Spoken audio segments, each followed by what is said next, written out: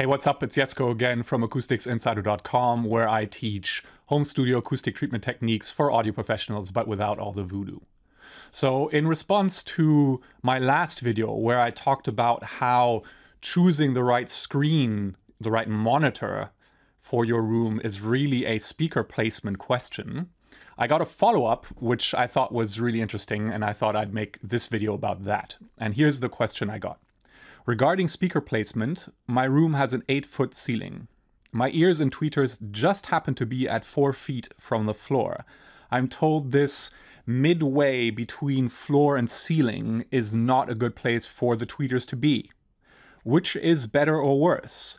Raise the speakers and angle them down, or leaving them at the midway height of the room? Excellent question.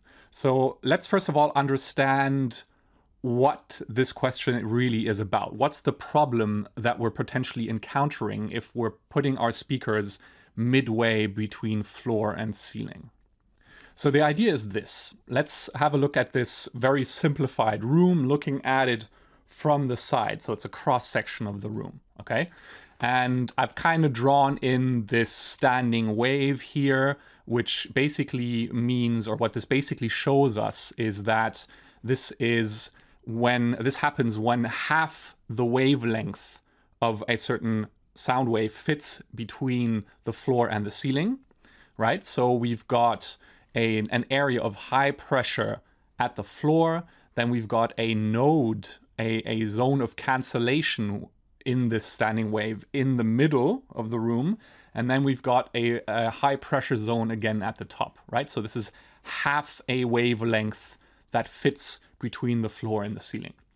And the idea is that if you place the speaker at halfway between floor and ceiling, and by the way, this is about the woofer, not the tweeter. This is a low frequency issue, right? A standing wave issue is always related to low frequencies. So we're talking about the part of the speaker that emits low frequencies, aka the woofer, the low frequency driver. So if you place that low frequency driver right in the middle of the room, right in that node of that standing wave, that cancellation zone, that cancellation area, what potentially happens is that the driver can't actually push energy into the room at that particular frequency. Basically, the standing wave or that room mode kind of resists the speaker putting energy into the room.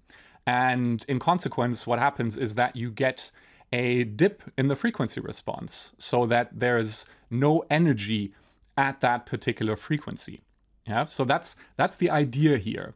And what this person is asking is it better to just ignore this and keep the speaker at ear height if it happens to be that your room is literally kind of twice the height of your ear height? Or is it better to then move the speaker up to some extent and kind of angle it down to once again point at your ears?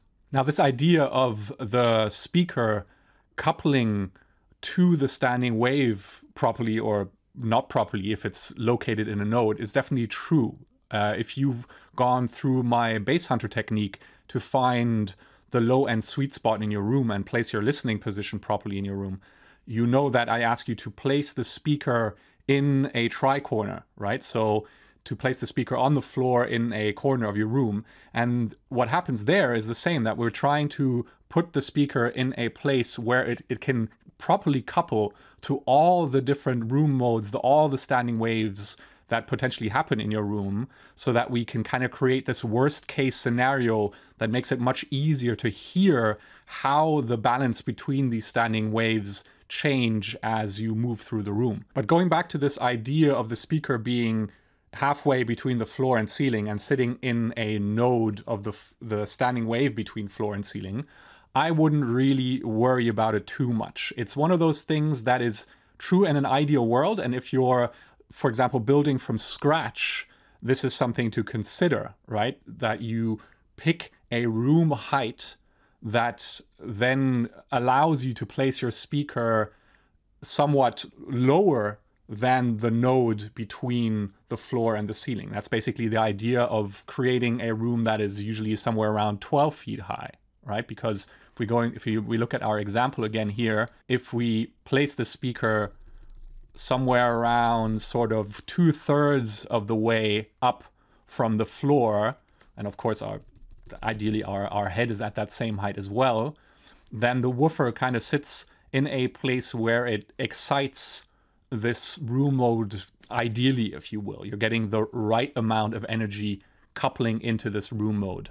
So that's the idea behind picking a room height that is roughly 12 feet usually. But in the real world of a home studio and kind of the messy acoustics you get in a typical room that was never built for the purpose of great sound, I wouldn't worry about it too much.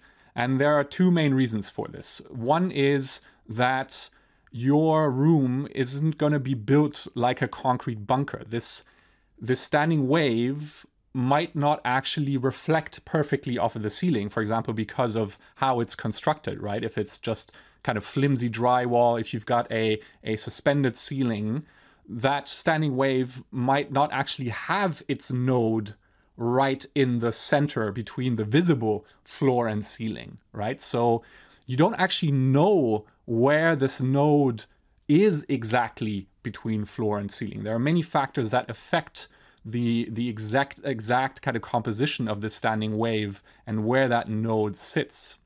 So it's kind of difficult to just kind of on a whim say, well, my speaker's in the middle of the room, therefore it must sit at the node between the floor and ceiling. That's not a given in a home studio scenario.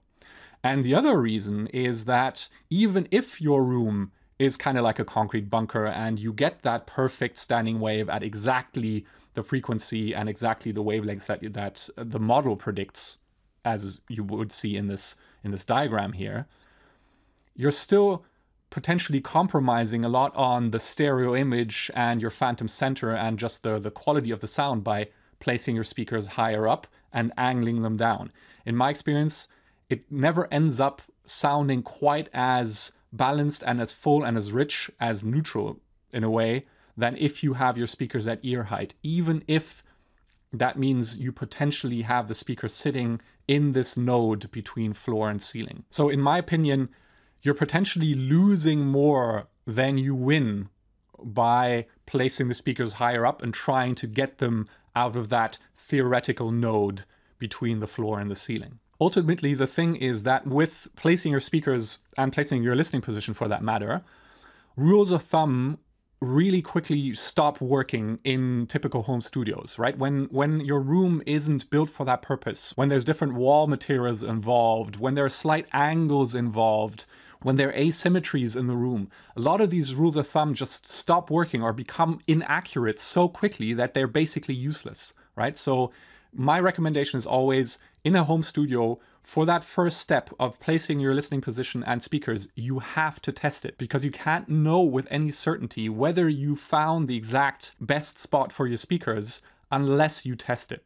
Now, coming back to our original question, which is better or worse, placing your speakers at ear height and potentially in the node of the floor and ceiling standing wave, or placing them slightly higher up and angling them down?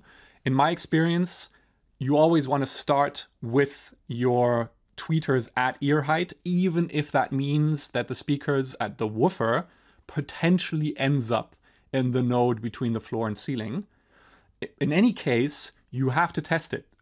You want to start with your speakers at ear height, and if you have a hunch that there might be an issue with this floor and ceiling node, then you might place your speakers higher up and test that against the ear height position and see which one sounds better. If placing your speakers higher up and angling them down sounds better, so be it, right?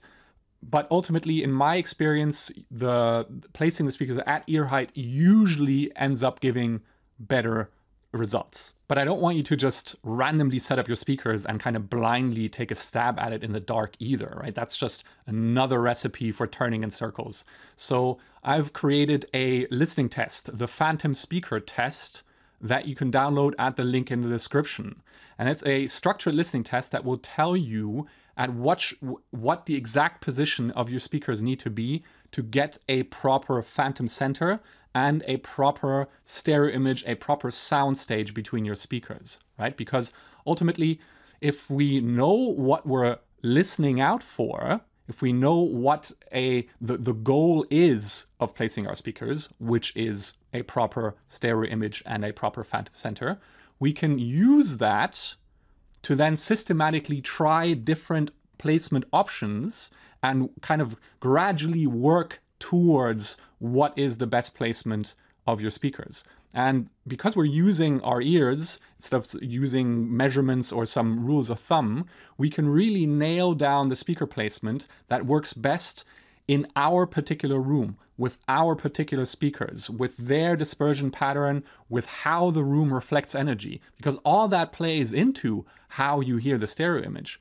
And if you just follow kind of the standard rule of setting up your speakers in an equilateral triangle, which is a great place to start, but that completely ignores the dispersion pattern of your particular speaker and how the room reflects sound. So there's always kind of room for improvement, pun intended, to improve on that equilateral triangle and get a stereo image that is really immersive, really present, has a really strong phantom center that literally sounds like there's a speaker floating in front of you, and then having that sound stage that is nicely balanced between your speakers, where you can really hear when you pan your instruments and your layers where they sit exactly kind of on that span between your speakers, right? So this is the test that I want you to go through to figure out what your ideal speaker placement is, whether it is at ear height, potentially in that node between the floor and ceiling, or if it's higher up and angled down, right? So you can test both, you can strategically figure out which one is your best option, and then you stick with it. It's that simple. So again, download the guide to the phantom speaker test in the description, at the link in the description, and go through it yourself, figure out what that best option is for you. All right, that's it for this video. I hope that answered the question. Thanks for watching. I'll see you in the next one.